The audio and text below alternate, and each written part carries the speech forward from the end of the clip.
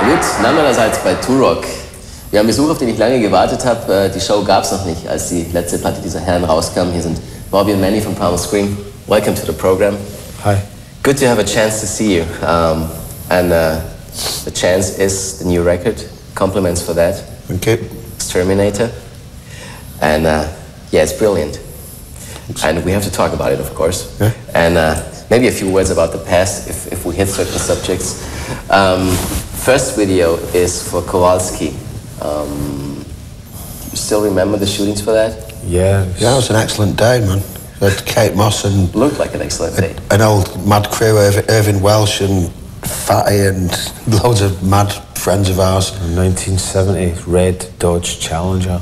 Yeah, great car. Who nice bought car. it to you? That was our we car. bought it. It was our car. And I get kung fed by Kate Moss. It was great. Duffy. How did you hook up with Kate Moss in the first place?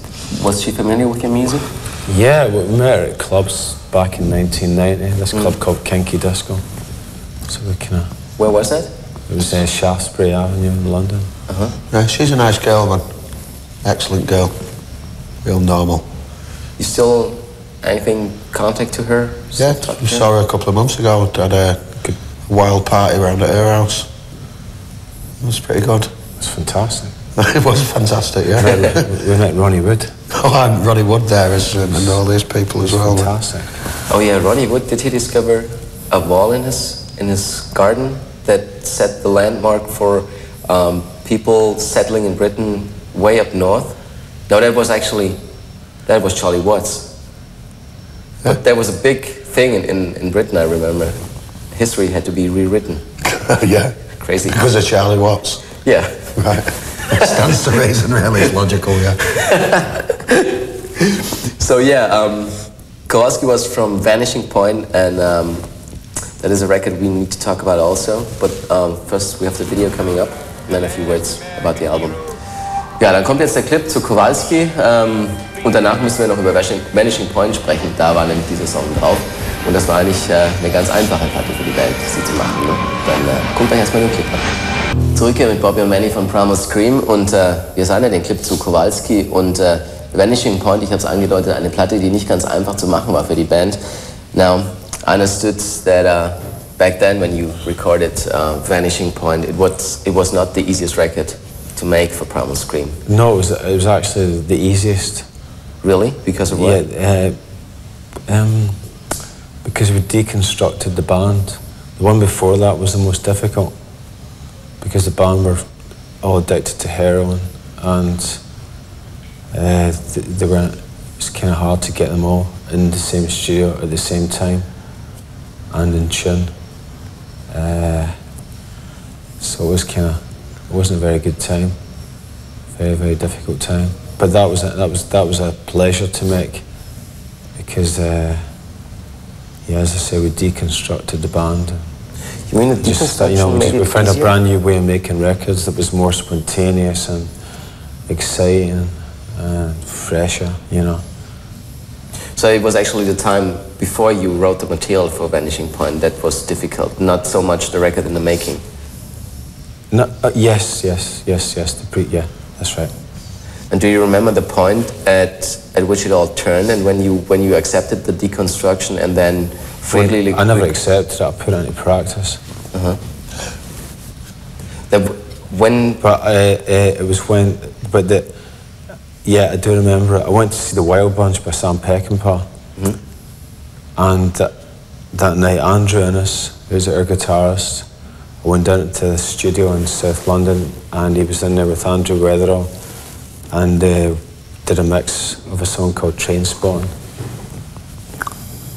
And you know that's when I realised, oh, this is good. We've got a future. You know, this sounds fantastic. It was such a big departure from what we'd done before. You know, I was really, and I thought, yeah, this is great. You know, that's when I knew things were okay. And Manny, how about your memories that when you joined the band? Yeah, it was good. when Herman's Hermits split up my old band, I could very easily have sort of walked away from music, you know, but... You walked in line? But I walked in line, and it was simple to join this band because I knew them as people anyway. Yeah.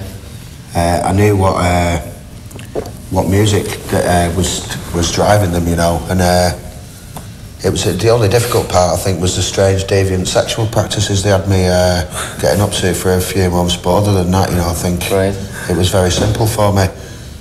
And it you know, it might sound cliched, but I think all roads have led me to this point. You know, I feel like I've been a member of Primal Scream all my life already, you know. Anyway, very happy. At one point when you still were with Herman's Hermits, you mentioned that Primal Scream would be among the only 3 bands you could even possibly think about joining them. Yeah. And so when you quit Herman's Hermits, aka Stone Roses, then, was it that you had the feeling of being in the band right from the beginning, or did you have a feeling that the band has to go back together? Well, no, I've always felt like I've belonged from minute one, really, you know. I sort of missed out on a lot of the recording of Vanishing Point, and it was Kowalski, really, which broke my duck, you know, in the Ocean Colour Scenes studio in Birmingham, and they just said, do you want to come down, have a jam? Played the song, went away home. I was a bit paranoid, you know, like you probably would be. I didn't hear anything for 4 days. I thought they all fucking hated it. And the next thing you know, on Monday morning, they're all on the phone raving about it, and I thought, thank God that's out of the way. Never heard the song before. We just said, come and play. So the first time I heard the song was when I was actually in the studio to make up a bass line. To improvise live, you know, that's how we work. Considering that it's a pretty good bass line. Pretty cool, eh? Not bad with a twist of paranoia added to it, but it was all right. So I just feel like I've been with them for my life already, you know. It's good. I'm a happy boy. Good. I smile more than usual, and I smile all the time anyway.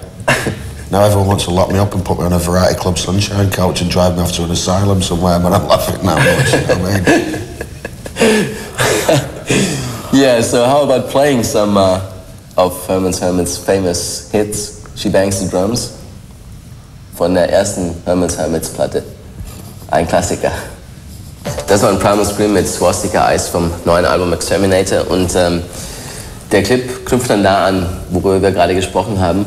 So in the video, you're chased by somebody unknown, pretty much. Yes. Is it then according to what we talked before, like? No, I think the video. I think Terry Richardson is a photographer. He lives Fashion in, photographer. yes, right? Yes. He lives in New York. He directed the video, and it was great fun making it.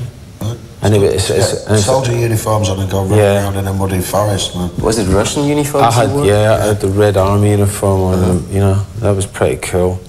But you know, the video was supposed to be like good fun, you know, and funny, just to make people laugh. Yeah. So hopefully, But underneath there's more than just fun to the video. When I saw it for the first time, I didn't view it as just entertaining. Right.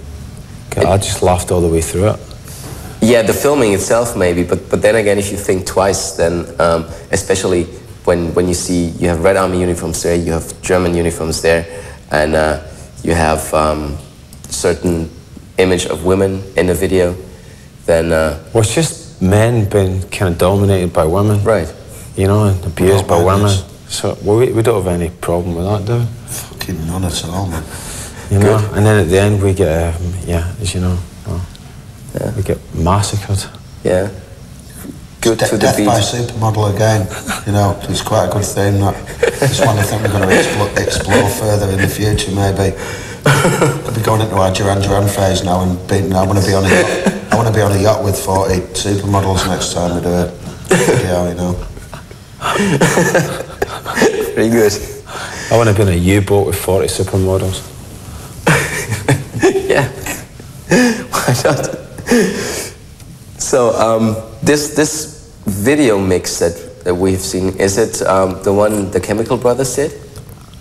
Yes, I think so. Yes, it's really sad. It sounds like Yeah, it's very we wanted disco. to make a gay disco record, you know, and when we'd recorded it, and written and recorded and engineered the song in our studio, we thought, who better to let mix the song than the Chemical Brothers, who can do a good line in disco things, because we always viewed it like as a Giorgio Moroder, I Feel Love, or King of Disco, or yes, class kind of thing. yes. You know, when we recorded it, so it was good to let the Chemical Brothers have a mix with it, because they had different perspective from our own, you know. Yeah. And we don't mind this collaboration with people, you know. It's healthy.